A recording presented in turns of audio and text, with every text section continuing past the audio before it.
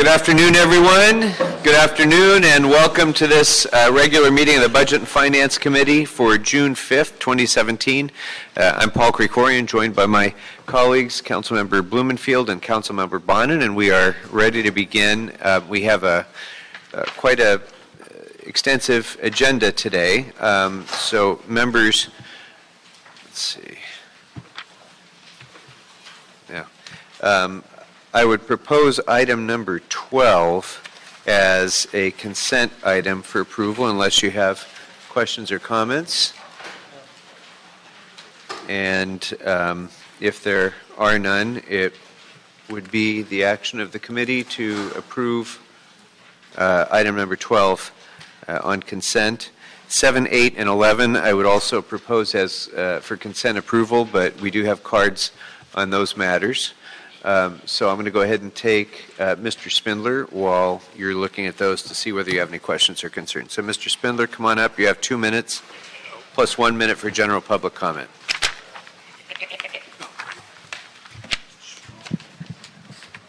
All right. Just a moment. For the record, sir, for item number 12, that would be the city attorney and CAA reports, resolution, and ordinance. Thank you. So we start back with number 11, go back to the back table and look. Did you know that the city technically went bankrupt in the first part of the fiscal year last year? $400 million in the hole? No, you didn't know that. So the city in number 11 is going to issue a note payable in 1 year, June 2018, with interest for $1,500 million payable to the city's pension funds because they've taken all the money. What's that we're getting up? Yes, go back and read. Look at your bankrupt city in number 11. $1,500 million in a bond to cover up the bankruptcy of this fucking city. You never read about this in the papers. John and Ken on the radio. Where the fuck is the media? The media is shit in the city. That's why we don't know. We don't know the evil within. So good luck on paying that $1.5 billion with interest by June 2018. I don't like your odds. Now, why are you bankrupt? Let's go to number 4, Roy Galvan versus City of Los Angeles. A Latino gentleman sitting at home with a broken foot, accused of running away on a murder. And the police department paid in city funds $100,000, what was it here? $10,000 to 2 homeless people they beat to go to court and lie that they saw Mr. Galvan commit the murder. Spent 13 months in jail, found not guilty. He sued the city in 2014 in federal court. According to Judge Snyder, there has been a filing of a settlement offer in March. But you're fucking around now because you don't have the money to pay until the next fiscal year begins, so you're not going to be able to pay until fiscal year 2018, which starts July 1st. So this is what you have. Outside counsel firms, $845,000 in additional outside counsel monies being paid on number 7. Number 8, more money for outside attorneys. You people can't stop. But I suggest also you hire outside counsel for Wayne Spindler versus City of Los Angeles and Wayne Spindler versus Hugo Rossiter, who I'm going to file a bar complaint against yesterday, tomorrow, because Hugo Rossiter's city attorney files fake documents and perjured documents in our courts. You people are scum. Absolute scum. Thank you, Mr. Spindler. Okay, and we're Mary joined Martinez by is here. Mr. Spindler. Be silent or leave. Well, Be silent. Or, okay, Mr. Spindler needs to go. Just Mr. Spindler here. needs to go. He's disrupting the meeting. You're excluded from the meeting. Officers, show him to the door. Show him to the door with dispatch, please. Show me to the door. So as most of the general managers of the city are sitting in this room waiting to conduct the business of the Budget and Finance Committee, Mr. Spindler continues to delay the meeting. He continues to delay the meeting and interrupt the meeting. Stop lying. That's what they're waiting for. Then they can do their business. Mr. Spindler will not be returning today. Have a good day, Mr. Spindler. All right. We have, Ms. Martinez, we had proposed items 7, 8, 11, and 12 for consent approval. We've taken public comment on those matters. Public comment on those and all other matters is now closed. General public comment is closed. And Mr. Blumenfield had a question on item number 12. So technically we approved it, so without objection we'll reconsider it. And go ahead, Mr. Blumenfield. On 12? So is there staff on number 12 who can respond to a quick question? Item number 12 is the City Attorney and CA reports resolution and ordinance relative to authorization to issue general obligation refunding bonds series 2017-A taxable for Proposition HHH projects in an aggregate amount not to exceed $100 million. General obligation refunding bonds series 2017/B tax exempt for refundings, and adding a section to the Los Angeles Administrative Code to create a related special fund.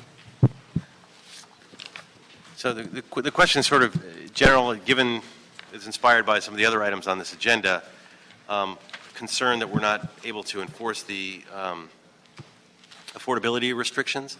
And so what assurances do we have that with this new funding that we're going to be able to enforce the affordability restrictions of these projects as we move forward?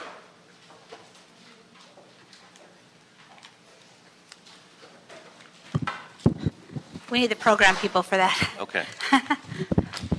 Hi, good afternoon. Yolanda Chavez with the CAO's office. All of the projects all the units that are being funded under Prop HHH that are supportive housing have to meet an affordability restriction for 55 years. So there's a covenant that runs with the land. Right, so what that means is that when we do the bond issue and the developers actually sign the covenant, it'll be recorded with the county. Just like we do our leases, it'll be recorded with the county. And if they violate that covenant, do we have to inform them that they've violated it, or is it automatically that if they violated it, they've violated it? Oh, we it's then can sue them or get our money back? It's automatic if they ever violate that because the department is notified. HCID would be notified if it was violated. But I can tell you that in general, affordable housing developers do not violate the covenants because they want to receive continued funding for their projects. Right, so they can't sell the problem will be when they move forward. Let's say a developer does violate and decides to sell the property to a private party and they pull title on it, right? And they go to get their permitting and they want to do something different, the title won't allow them to do it because they had this. If they violate it and we don't notify them that they're violating it, does that de facto make that unit okay? So I should also note that HCID actually, part of the responsibility is that they monitor the units for occupancy. So annually, the developer owner has to actually report the income levels for the individuals that live in those units. So this is very different from the RSO. These are affordable units that are also funded with tax credits. They have to be monitored annually for occupancy. And again, the covenants and the restrictions run with the land. Okay, I guess I won't go any further. I'm going to bring this back up in related closed session items. I don't want to veer off the track too much. Mr. Chair? Yes. I just want to chime in on Mr. Blumenfield's point, though. He raises a very good point, and honestly, I don't think the response gets to Mr. Blumenfield's point at all. There's problems with monitoring and enforcement of existing units. Your response was, well, you have to have the unit be affordable. But just saying that doesn't mean it's the case. I hear about problems all the time. So this isn't the opportunity to really get into the weeds on it, but we have to make sure that with these funds, we do a better job monitoring and making sure that the units actually are enforceable than has historically been done with units covenanted affordable. Right. And I'm not sure if HSID is here. I mean, we're with the CEO's office. They're probably the most appropriate folks to respond since they actually run the occupancy unit for affordable units. Are they here? I'm not sure. I did not see that.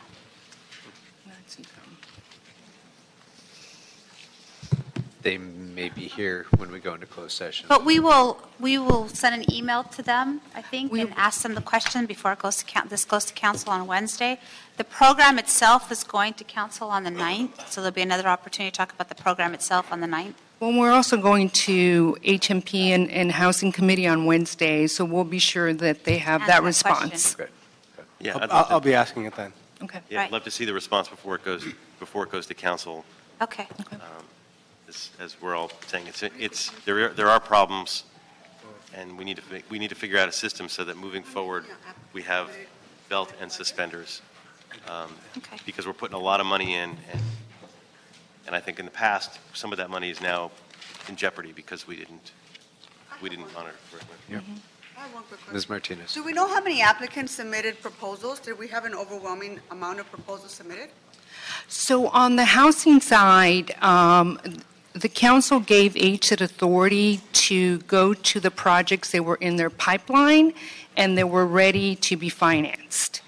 So the 9 projects were those that came through their process and are ready to be financed. On the facility side, we actually received 25 proposals and through a very expedited RFP of 2 weeks. Do we know if these projects have site control yet? They all have site control. One of the requirements of bond council was for them to be shovel-ready and to be completed in 2 years, so that was one of the requirements. So they have to break ground within 12 months of the bond issuance and expand the appropriation within 24 months. Right. And do we anticipate another round of awards next fiscal year? Yes, so what we're coming forward on the policy report on Wednesday to HMP and Housing and then Council on Friday are actually the recommendations for the next facilities RFP, and HSID will be recommending their application process for the next rounds of the housing Prop HHH application process. So general obligation bonds are ad valorem tax, which means it gets added to your property tax. So in order for us to add it to the property tax to pay the debt service on the bonds, we actually have to have everything done by like now. That's why we're coming now in order to give the amount to the assessor's office. So that's why we're doing it once a year. Thank you. Mr. Blumenfield. Question on it, slightly different. So the range of costs for development costs swing pretty widely on this, like developments between 389 and 585, and you're talking huge swings, and in terms of the same thing with acquisition, hard costs, soft costs. It's a pretty big range. So how are we ranking these or rating them when the range is so large? So again, HSID would be the expert, but I can tell you that the difference is probably in the type of tax credits they're using. If the projects are being financed with 9%, that provide 9% tax credits, that provides a lot more equity so that our gap investment is not as much.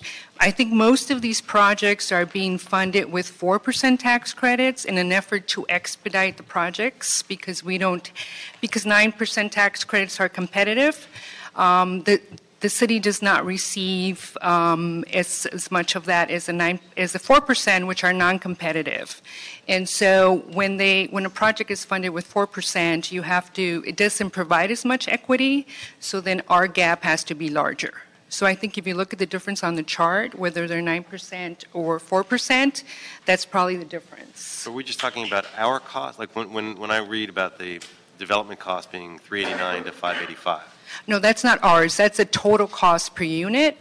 Ours would be probably about a third or a fourth of that. Right. So why does the financing gap impact that range? Because think of it. Yeah, go ahead. Right, because think of it in terms of all the various sources that are used to fund a unit.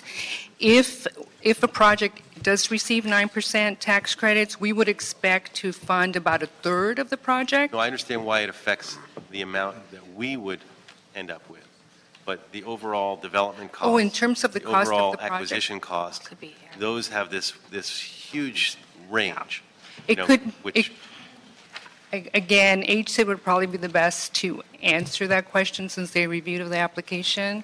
So it could be the type of project, the size of the project, the amenities within the project, but unfortunately, I am not the expert on their pipeline and the reason I ask projects. is not, besides sort of the interest in knowing how that's done is making sure that we're maximizing our The gap. dollars here, because if the range is so wide, then there may be also a very wide range in the efficiency of this, and if we can tamp down on that, then we could get a lot more housing for our dollar. Definitely. I can tell you that one of HSID's goals is to continue to identify leveraging sources, and I think when the Home for Good program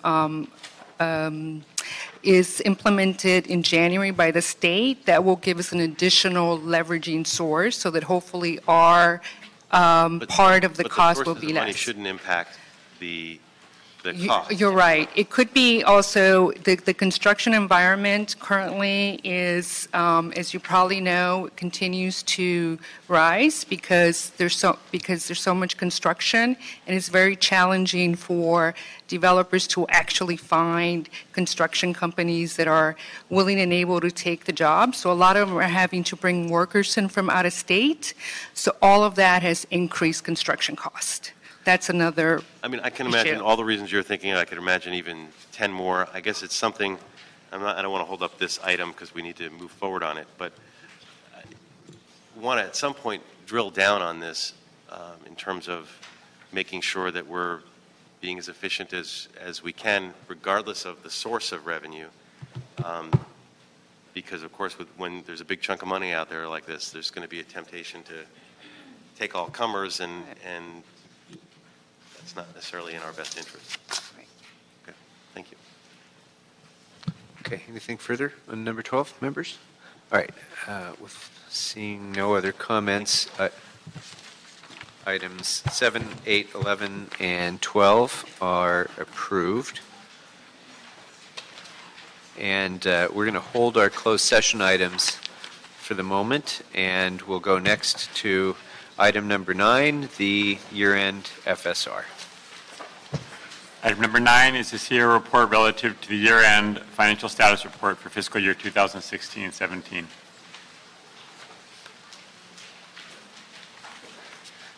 So, members, I'm going to ask the CAO to give their overview, and then we'll do the roll call of departments, and we'll be able to let everybody else go if we don't have questions. So, Mr. Llewellyn, welcome. Yes, sir. Very briefly, council members, I want to thank the council and the mayor for their efforts in managing our challenges this year.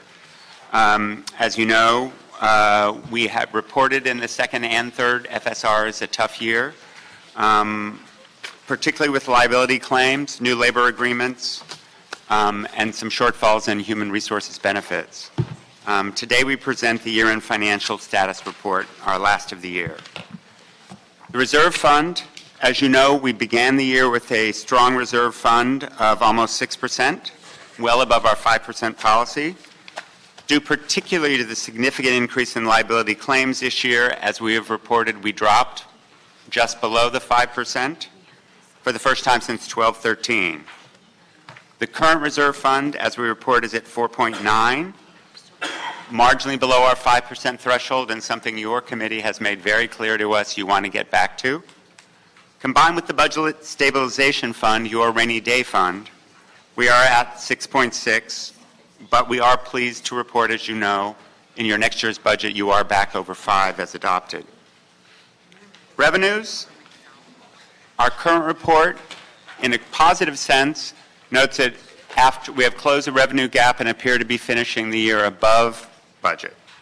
Our shortfalls in things like the power transfer have been made up with better TOT, particularly due to short-term rentals, and better business tax growth. Unfortunately, since we only submitted this report Wednesday of last week. Already our end-of-month receipts are looking a little soft, so we need to follow that very closely. We will get new receipts later this week. We may be slightly below at year-end instead of slightly above. We may need to ask your counsel for authority to adjust as the weeks go on, the next 2 weeks. We will get back to you on that. We still wish, if at all possible, to hit our financial status, our financial revenue rules, particularly our 5%. We will be getting back to you on that. On expenditures, as you know, our last report said we still had to find almost 27 million. We are here to report happily. We have actually found that on expenditures. We are going to actually finish the year at zero. And that covers particularly our new labor agreements in fire and city attorney, which they were not budgeted for. We make various recommendations for expenditure and revenue in our final report. In closing, we urge your council and the mayor to continue extreme fiscal restraint and to continue watching the reserve fund. As you know, last week, our fire and police pension fund looked at its earnings and looked at its actuarial assumptions and changed its expectations going forward, something we had expressed to you some weeks back that they were looking at. That will not hit our budget in the coming fiscal year, but in the following fiscal year, that will increase our pension obligation to the police and fire pension. We expect Lacers will take that up this summer as well, so that may be another hit for the following year. In addition, we're all watching Washington. The current proposed budget has dramatic cuts in CDBG, home, FEMA, and our Homeland Security grants. We don't know how that's going to turn out, but we certainly need to be cautious and restrained as we proceed. And we continue to recommend that departments with hiring behind federal grants be particularly cautious and weigh each hire before they make them. With that, I'll turn it over to our FSR guru, one of the very smartest in our office, and we have a lot of smart ones, Maria Gutierrez. Good afternoon, members of this committee. Maria Gutierrez with the CAO's office. In addition to offsetting our $20.8 million year-end expenditure shortfalls, we have basically a total of $130.4 million transactions in this report. We have transfers of approximately $7.31 million to the UB 2016-17 budgetary shortfalls account from savings that we have identified in the Capital Finance Administration Fund and salary savings in the Bureau of Contract Administration. We have recommendations to exempt up to $40.6 million from the general fund encumbrance policy. This policy requires that any funds that remain encumbered from 2015-16 and earlier be automatically disencumbered and reverted to the reserve fund. About $40.6 million would be exempted from this, and this is all identified in attachment 18. We have recommendations to approve up to $6.3 million in general fund reappropriations for next year. Some of this is tied to the acceleration of the SMS encumbrance deadlines this year, that some departments were not able to purchase items in a timely manner. Some are due to ongoing contractual obligations that need to be met, funds that need to be in place early next year. We are also increasing appropriations to the UB Reserve for Unrealized Revenue account by $3.9 million. This is actually, this represents funding that is not backed by cash. This is in recognition of revenue that will not be received from the Department of Water and Power regarding elections reimbursements and electric vehicle rebates. We have also submitted to you some amendments to our report. This is as a result of information that came to our attention after the release of the year-end FSR. We are recommending amendments to Attachment 5. In Attachment 5, we have included a new recommendation to transfer approximately $1.13 million from the city clerk's salaries as needed account to the elections account. These funds are needed to offset additional shortfalls in the elections account. They are also needed to offset a proposed reduction in the UB 2016-17 budgetary shortfalls account that was reflected in our report.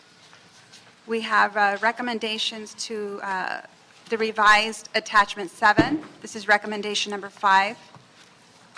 It came to our attention that the fire department needs to transfer $150,000 internally to offset a deficit in the purchase of apparatus and fleet maintenance parts. We are reducing the city clerk's transfer to the UB budgetary, from the UB budgetary shortfalls account to the elections account by $384,186. And there is a corresponding increase for the city attorney in the same amount. This is due to information that came to our attention that there are special funds that were previously assumed to offset a portion of the city attorney's shortfall cannot be used to offset it. So it's a general fund obligation. And lastly, due to the revenue issues that we raised earlier, we are recommending that we add an instruction that city departments immediately transfer all department and grant revenue per the 16-17 revised revenue budget to include all estimated related costs and directed costs reimbursements through June 30, 2017. We're available to answer any questions that you may have. Okay, thank you. So, members, before we get to the departmental questions, any general questions for the CAO? Okay, thank you. And yes. I'm sorry, Mr. Chair. We also have a amendment to the FSR from the Chief Legislative Analyst. At some point, did you want that read into the record? Yeah, why don't you go ahead and let's go ahead and read that in now. We should have copies distributed, I think. Correct. The Chief Legislative Analyst amendment to the year-end fourth financial status report is as follows. Number 1, transfer $500,000 in AB 1290 funding, Council District 14 as follows. A, $150,000 to the Council Fund as Needed Salaries account to support operational expenses, and B, $350,000 to the Council District Community Services, Council District 14 account for community service and events in Council District 14. Additionally, the Chief Legislative Analyst is proposing item number 2, which is to authorize the Controller to reappropriate funds in the amount of $13,440 to the Neighborhood Empowerment Fund number 44B-47, account number 471082 for moving costs accrued between 2015 and 2016 pursuant to Council File number 16-1251. Item number 2 is not reflected in the attachment that was distributed to the members. Okay, thank you. Any questions for the CAO members? The only question I have is actually related to grid, but there was an indication that about $18 million of contracted expenses have not been spent yet. Do you know what the reason for that is, first of all? And then I have a follow-up, I guess. I would like to defer to the mayor's office on that. Mayor's office on that one. Okay. Okay. Is there somebody from the mayor's office who can speak to grid here? Okay. So then I'll just get to my follow-up comment, which is a lot of what we focus on in all of the FSRs, understandably, is when departments seem to be overspending or when we are projecting that there may be a correction needed to avoid a deficit at the year end. But to me, equally important is ensuring that departments are doing what we've budgeted them to do. And so I would just make an informal request that as we go through FSRs throughout the year, it's important, and I hate to burden you further with the things that we do with each FSR, but if there are situations like that where in mid-year it seems like we're not spending quickly enough, then I would like those to be brought to our attention early so we can figure out how to work with the department to encourage them. It's great to be cost efficient. It's great to try to be tight with a buck, but we budget money so that it can be spent on services. And while we don't want people overspending, we also don't want them underspending either. So the earlier in the year we can determine that, the easier it is for us to fix that problem. And then likewise, as we're starting to get into a world of performance metrics and gradually, baby step by baby step, we're integrating metrics into the budget itself. I would like to work with your office and the CLA's office to try to regularize the check-in with each department on how are they doing on their metrics, rather than waiting until our budget hearings and saying, how'd you do last year? I think it's better if we, throughout the course of the year, make sure that people are on pace to meet their goals, because they're more than goals. These are how we're holding people accountable and ensuring that our budget imperatives are being performed. So I guess that's more of a comment. Ms. Martinez. I do have a question for the CEO's office, actually. Since you mentioned that the federal government is proposing to eliminate CDBG funds, do we have an estimate, a financial estimate of what that looks like, and how much of our city operations are currently being funded by CDBG funds?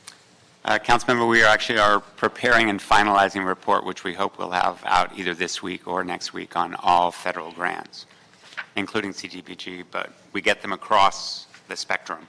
Yeah. That's all I have. Okay. Well, then let's go to departmental issues, starting with Mr. Bonnet. Really? Okay. Ms. Martinez? No, I didn't mean that to be personal to you. It's just. Well, we can correct that problem easily enough. Mr. Blumenfield. I don't have a lot. I have one small question for the clerk's office. But okay. Clerk? Wow. Okay. Ms. Martinez? Shocked too. No, we just finished the whole budget process. We're yeah. 2 weeks ago. Really? I don't have any. Wow. Okay. See, now this is a sign of success. When we get to the year end, we've erased, a substantial 10-digit potential budget deficit at the year end, and we have no questions for departments other than a brief question for the clerk. That's a pretty good sign. You sure? Last call. Last call. I can make stuff up if you want. Look at poor Holly. I'm sorry, Holly. All right, everybody else but Holly, thank you for coming down. You're free to go. We appreciate your being here and appreciate your great work in getting through this budget year in as healthy a way as we have. You're probably right. That probably is working. Wow, I don't think I've ever seen that happen. I mean, it's pretty clear. I don't. Yeah, we did just do much. It's in the every department. Right, that's true. I just felt like maybe we're just brain dead. We're just like. But now we're looking retrospectively instead of prospectively. I mean, I could ask. I had a question. Well, yeah. If you Right. want, but we're missing Mitch to do that. Yeah. And the can of. Yeah, no, I don't have props. That's my problem. I just don't have See if I can find something. I had a question for the city clerk, but I was thinking to ask. She's here. Okay, I think Bob's going to. Yeah. I said I had a question too. But Okay, folks, I know you're excited, but we do have work to do, so if you could please exit the room quickly and quietly, and I'm going to ask Ms. Walcott to come up. Mr. Blumenfield. It's hard to single you out. It wasn't that. It's just a relatively small question, which is the ballot measures. I thought originally when we were putting them on the ballot that by putting DWP first, we would then only have to pay the marginal cost for our other ballot measures, and that was part of our rationale for doing it. Oh, yeah. Then when you look through this, we're splitting it up, even Steven, 1/4 for each of the ballot measures. I don't think it would have made a difference because these are all important ballot measures, but it did strike a curious note with me, so I thought I would ask and why it mattered to put them first if we're going to split it up equally anyway. Or maybe I'm reading it wrong. Okay, Holly Walcott, City Clerk for the City of Los Angeles, obviously. I'm not quite sure I'm going to answer your question correctly, but I'm going to take a stab at it. Okay, the ballot measures for November were never funded, so that's why we're having a shortfall and moving money around.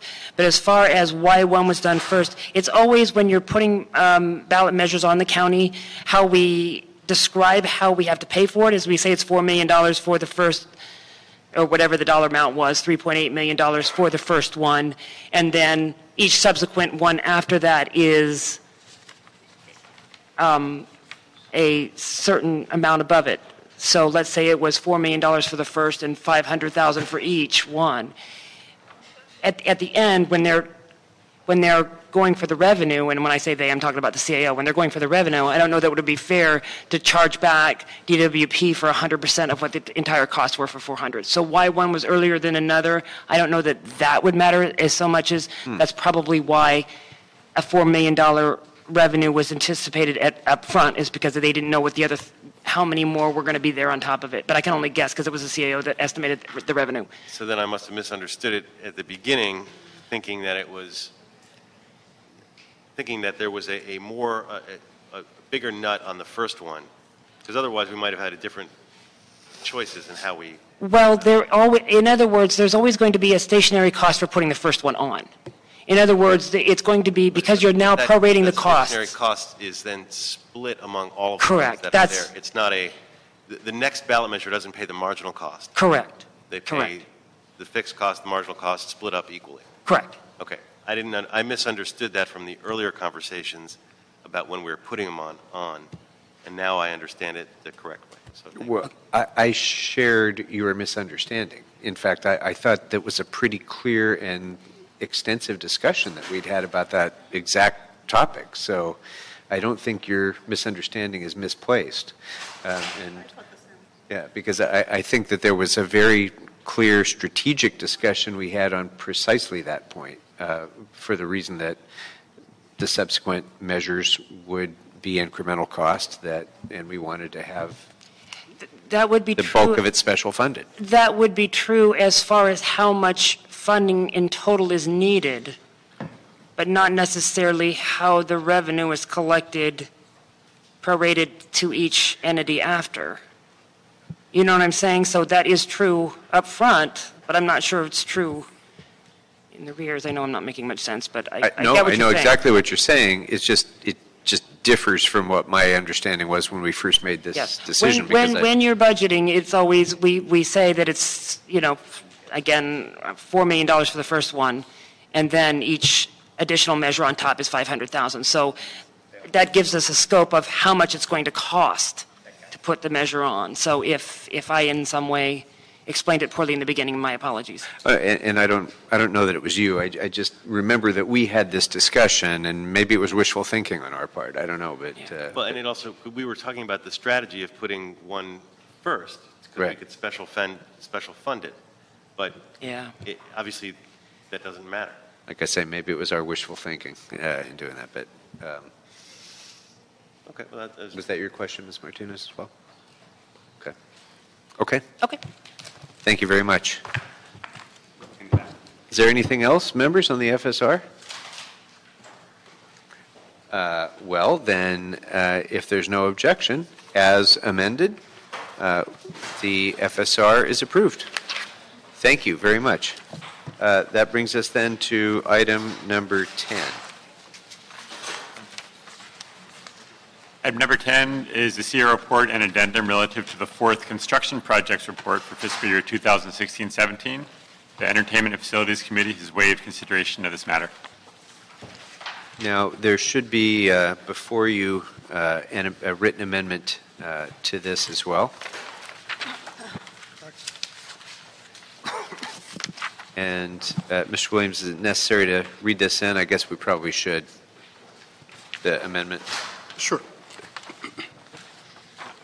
This is the amendment from the City Administrative Officer to the 2016-17 Fourth Construction Projects Report, Addendum Recommendation. On June 1st, 2017, the CAO's office released an addendum with recommendations regarding the 2016-17 Fourth Construction Project Report, Council File 16-114-S3. The CAO's office now requests technical corrections relative to the recommendation to change the amount recommended for transfer based on the availability of funds and to identify the appropriate department responsible for the transfer. The corrected recommendation should read as follows: that the council, subject to the approval of the mayor, authorize the controller to transfer funds totaling $68,921 from Fund 100, Department 54, Capital Improvement Expenditure Program Account, number 00N068, entitled Citywide Nuisance Abatement Program, to the Department of Public Works, Fund 100, Department 74, Contractual Services Account 003040, for maintenance, cleaning, graffiti abatement, and bulky item removal services on the Community Redevelopment Agency future development properties. All right. Thank you very much. Before we get to the discussion of this item, I do just want to let the City Attorney's Office know that we are proceeding apace with the agenda, so we may, in fact, have an opportunity to get to closed session earlier than expected. So if you're listening in, come on up. Good afternoon. Good afternoon, council members. I'm Ramon Soto with Office of the City Administrative Officer. Before you is the fourth construction projects report for 2016-17. The purpose of such reports is to recommend funding adjustments needed to keep construction projects on track. Financial transactions are for projects in the city's capital improvement expenditure program, various recreational facility projects, general obligation bond funded projects, and general services department construction projects. Significant recommendations on our report include transfers of $2.35 million between departments and funds, transfers of $3.62 million between accounts within departments and funds, transfers of $1.77 million between departments and funds from general obligation bond programs. Also, in accordance with council policy, the report recommends a reauthorization of $37.97 million in MICLA authority for 8 projects that were approved by the mayor and council in prior fiscal years. Specifically, their bridge improvement program for $6 million, City Hall East electrical upgrade project, which includes ITA server farm project of $15 million, the El Pueblo Capital Improvement Program in the amount of $1.149 million, Manchester Junior Arts Vision Theater in the amount of $3.7 million, Rancho Cienega Master Plan in the amount of $7.5 million, South Park project for $1.5 million, Bureau of Street Services 6th Street Bridge yard project in the amount of $2.12 million, and environmental work for the Civic Center building in amount of $1 million. And then, of course, Mr. Williams just covered the addendum as well. So we have staff available for any specific questions on any of the projects or transactions. Very good. Members? This is really small potatoes, but the G2 property, there's a recommendation in here for $13,000 for fencing and security. That's a big property, and I think the estimates are actually much higher. So for my notes, the CAO estimates that total cost is $263,000. So do you know what the disparity is there between what's recommended in this and the other? I don't, sir. I do not have the particular information on that, and I believe that the staff person who will be working on it is not here either. Okay. Is it okay if we get back to you before this item goes to council? Absolutely. Okay, thank you. I just want to make sure that, you know, that extra $250,000 is available from some source so that we can ensure that that site is secured, because it actually if there's any site that we need to have secured, it's probably that one because of the potential dangers that are involved. Okay. That's actually all I have. Anything else, members? Okay. If there's no objection then, as amended, this matter will be, this item will be approved as amended. Thank you. Thank you. And that brings up item number 13. Item number 13 is a joint report from the Department of General Services, Public Works Bureau of Engineering, and Public Works Bureau of Street Lighting relative to a citywide plan for electric vehicle charging infrastructure. Public Works and Gang Reduction, Energy and Environment, and Entertainment and Facilities Committees have waived consideration of this matter.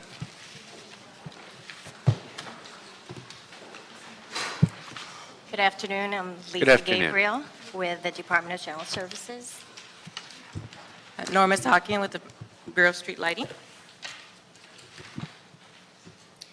The report before you lays out a plan for the installation of EV chargers in our city facilities. The goal of the plan is to provide cleaner air by facilitating the use of low and zero emission vehicles. The plan lays out a process for the installation of EV chargers in our city facilities for use by our residents, our employees, and visitors to city buildings. This year, we started the process that will ultimately install 84 EV chargers in City Hall and City Hall East. The Bureau of Street Lighting has also continued the installation of EV chargers on street light poles. And this report includes a recommendation to allocate funds to pay for the street light EV chargers. We submitted an amendment to our recommendations based on the amount that's available in the UB for your consideration. Okay.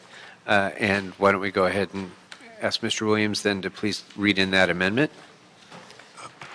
The amended recommendation is as follows: that the council, subject to the approval of the mayor, authorize the controller to transfer $266,150 from the unappropriated balance, Fund Number 100/58, Account Number 580212, Electrical Vehicle Charging Stations, to the Bureau of Street Lighting, Fund Number 100/84, Account Number 006020, Operating Supplies and Expense, for the purchase and installation of electric vehicle chargers on streetlight poles in various locations. Thank you. I have to say, my staff was so excited about this item. It's about the most excited I've seen them about anything because of the state of electric vehicle charging in City Hall right now. And I think they saw, a ray of sunshine and hope coming from this item. So thank you. In terms of implementation, aside from the funding of it, implementation and planning, how is that going to be conducted so that we ensure that we're getting most efficient use of these, not only the infrastructure, but the time in which it's used as well? As far as the City Hall and City Hall East projects that everyone is excited about, that's taken a few months of this current fiscal year, just in extensive planning with the help of BOE and DWP, to ensure that the electrical systems in these two fairly old buildings can accommodate the electrical demand that 84 chargers is going to place on it. City Hall East, I believe, is due for an upgrade in a few years. So we've also taken the time with Water and Power and Bureau of Engineering to plan for that, so that in the future, after we've installed these chargers, they can easily connect to whatever new system City Hall East will have. So right now, the project is in the final stages of design. We will work with the Building and Safety Department for a pre-plan check to ensure that everything will be smooth. And next fiscal year, there's funding identified in the budget for EV chargers, and that's what will be used for those two projects. Does City Hall East have rooftop photovoltaic? not believe so. Something maybe we ought to be looking into to help power that infrastructure. Okay, members? I have a question. Ms. Martinez. So you're looking at installing 50 station next year. Do you have any idea of where the 50 stations will be located? The 50 stations for the streetlights, Ms. Martinez? Yes, the 50 stations, we do have tentative locations that we're going to be working to deploy them out within the next month or so. So I do have a list of where those will be located. I just want to make sure that we're taking into consideration that when we're deploying this type of technology, that we are taking into consideration the communities that for decades have endured the city's industrial uses. For example, they probably have the worst air quality. And I think city vehicles sometimes add to this issue. So just make sure that when you're looking at the 50 locations, that we're taking into consideration communities that have been overwhelmed with issues of environmental hazards in the past. Yes, we are. And the other thing is, do we have any idea of what the financial estimate's going to be for that project? For the 50 stations on streetlights, right now we have about 30 stations that have been out there for about 9 months, and those 30 stations have seen over 11,000 hits or uses, and they've brought in close to $40,000. So that's it's basically covering the electricity and some of the revenue that may have to go back to DOT because of meters that were removed. But so far, that's what we're looking at as far as revenue for those 30 stations. Mr. Blumenfield. My question is along those lines in terms of the revenue. So I'm assuming, or maybe I shouldn't, are these complete cost recovery EV stations? Right now, they are looking like they're going to be cost recovery. We're charging between $1 to $3 per hour, depending on where it's located and if we had to remove a meter. So it's covering the electricity, any revenue for DOT, and then whatever maintenance that we have to do. And how does that compare to market rate? Like if I go to the mall and plug in? I think that's about right. Before we did this project, we did call around to other cities, and they were ranging between zero, free to about $3. We didn't really see anything over $3. I think some malls are free, so I think it kind of is in there. I mean, because, once we're actually covering, especially it's the marginal difference to make sure that we're fully covering the cost is probably not that much in terms of when someone plugs in, whether they're paying, $1 or $1.10 or something. So in theory, we shouldn't, deploying this project shouldn't be dependent on $256 million or whatever our amount is. We should basically, as a finance model, have an infinite capacity to put these things out everywhere if they're covering themselves. Yes, and that's our goal, is to cover the cost and basically to promote EV throughout the city. So we're putting in money up front. Are we actually intending on getting that money back? Are we paying ourselves back, or we're just laying out the cost and then the money that comes back goes into the general fund, or how does that work? Well, the money that comes back to us is basically just covering the electricity revenue for DOT and whatever maintenance. It really doesn't bring a lot of profit back as far as covering this cost. I think it's just the city's effort to promote EV.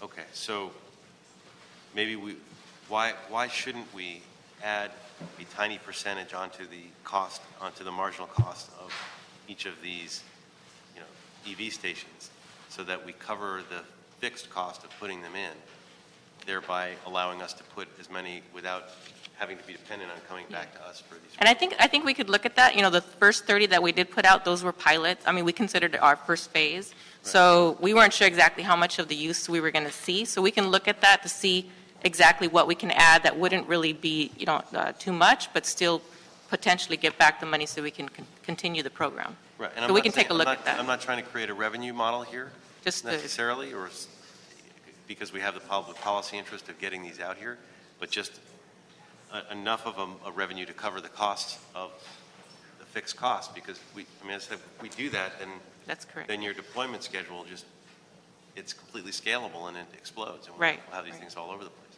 So I think since they've been out there only 9 months, we'll take a look at that and then figure out what that cost would be. Okay. I'd love to see a report back on that. Okay, sure. In terms of the marginal cost needed to fully cover the The fixed cost. upfront cost, yeah. Anything else, members? All right. If there's nothing further, that is a very good suggestion for that report back. So with that, if there's no objection, we'll go ahead and approve the item as amended with the written amendment and then also the request for the report back on full cost recovery. So thank you very much. And that brings us then into our closed session items. So if you're not here on closed session, if you could please step out so we can proceed with our first matter. All right. The committee has completed all of its agenda items. There being no other business before the committee, we are adjourned. If we have this during